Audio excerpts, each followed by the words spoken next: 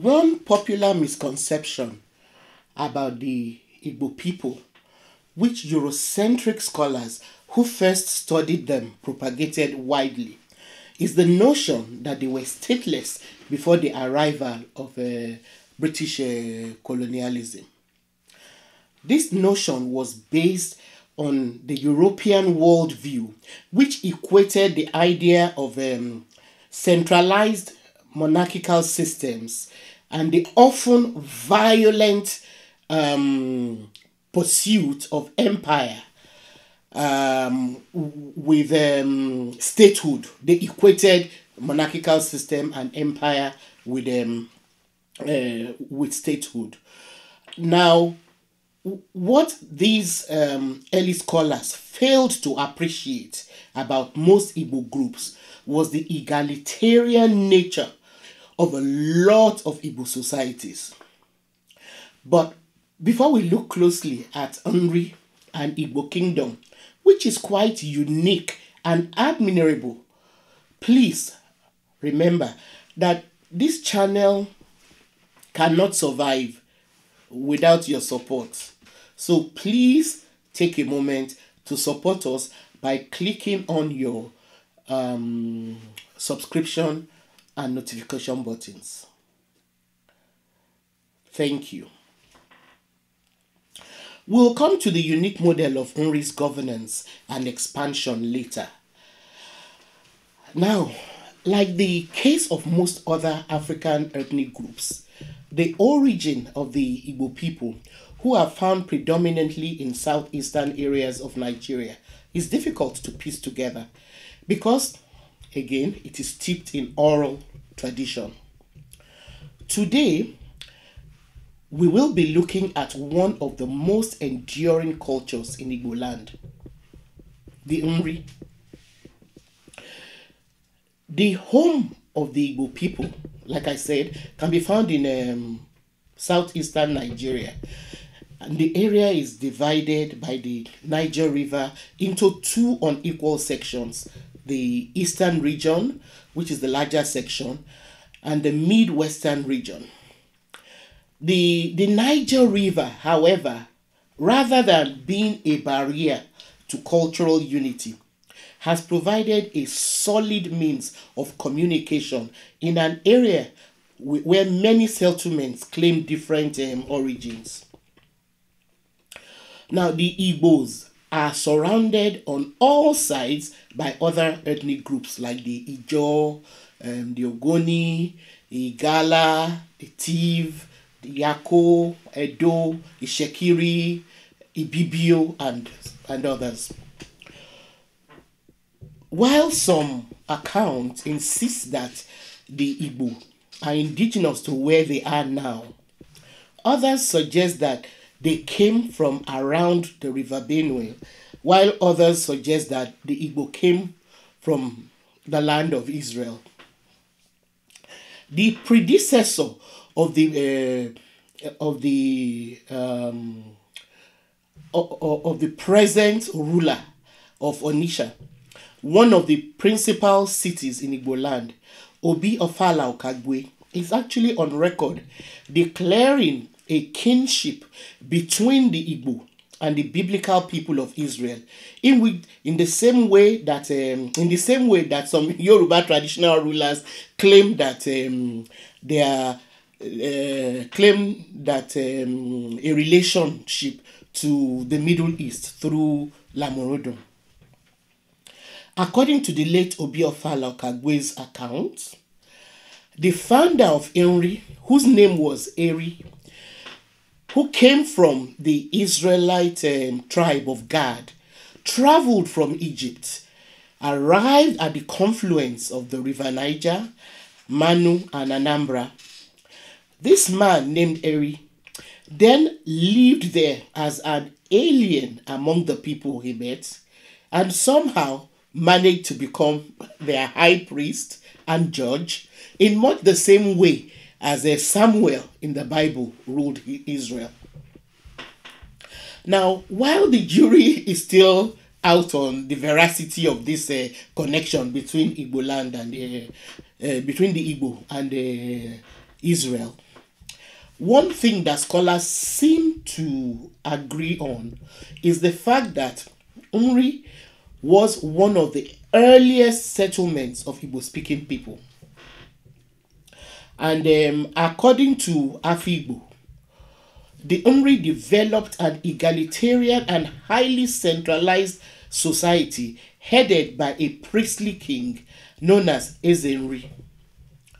The Nri also had highly developed agricultural practices, which some scholars believe was more advanced than those of their contemporaries. Some accounts credit the people of Nri for discovering the secret of yam cultivation. The ability of the Nri to cultivate this highly valued food product gave them advantage over their neighbors who needed to learn their secret to cultivate yam. This scientific breakthrough boosted the profile of the kingdom, and its reputation as a commercial center spread easily far and wide. According to Anda and Kwanda, around 900 AD, Nri also made a technical breakthrough in mastering the art of iron smelting. With iron technology, the Nri further advanced their ability to farm and hunt. But one of the most admirable things about the Nri is that they could easily have used their knowledge of iron smelting to make war implements with which to dominate their neighbors. But they did not. Rather, Nri kingdom preferred peace and therefore prioritized trade and respect for the sanctity of human life. To ensure that its iron technology was not weaponized and misused to cause bloodshed, the rulers of Nri, known as Eze Nri, transformed weapons into ritual objects, thus militating against unnecessary violence. As such, when any of their neighbors, which were under their influence, broke the convention, such communities were outlawed by Nri priests, and an embargo or curse nso was placed on them. The curse or nso was not lifted until a cleansing rite was performed. It was really admirable. Though not militaristic in its foreign relations, Nri was able to maintain a ritual or spiritual control on its neighbors. And according to Walter Rodney, that formidable Caribbean scholar of African affairs, who studied the Nri, it was widely believed that the streets of Nri were the roads of gods, through which all who died in other parts of Igboland, which were under Nri's influence, ascended to the spirit world. So this simple mythical reputation and the ritual importance of the kingdom enabled the Eze Nri to send delegates to other settlements. His delegates would then request those settlements to pledge their allegiance to Nri. It was a really peaceful way of expanding their control. So apart from this, and unlike any other groups, Nri diviners, priests, and blacksmiths enjoyed immunity to travel due to the value of their services to the communities that they traveled to. Another factor that is believed to have strengthened the influence of Nri was the prestigious title of Ozo that was conferred mainly by the kingdom, the Nri kingdom, to other parts of Igboland. Holders of this title were well distributed across Igboland, thus creating a link between other communities and the Nri. Again, according to Afikpo, with this high level of influence, Nri traders and blacksmiths were able to travel far and wide, thus bringing to Nri items from far away places.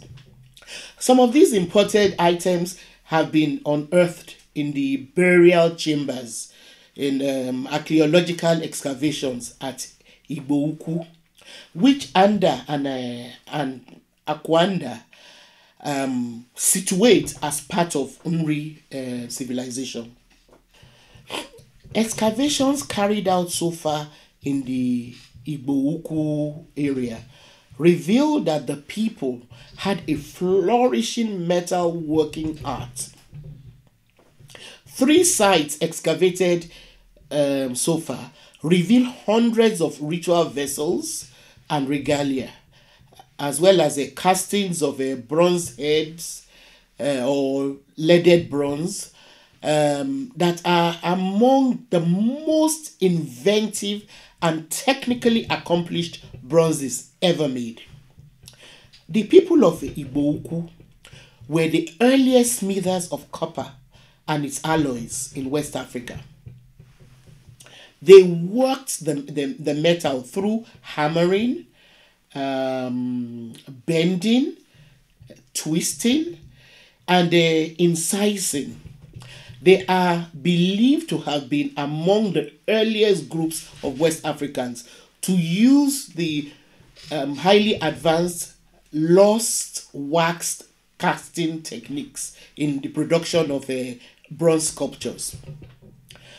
Anda and Kwanda also has said that in addition to the bronze objects, elephant tusks, staff heads, human and animal figurines, ritual ornaments, feathered hand fans, bells, whole and fragmented pottery, glassworks, clay, as well as copper artifacts were discovered in one of the Igbo burial chambers. Now, what this discovery affirms is the fact that the Nri were highly cultured and well-traveled people who may have had wide trade networks as far as that spread as far as the Nile Valley, the East African Swahili coastal areas, and the Trans-Saharan trade network. The fact that the items found in the Igbo excavations were wrapped in cloth and housed in a burial chamber also imply that the people who were buried there were important personalities and possibly ancient Eze Nri.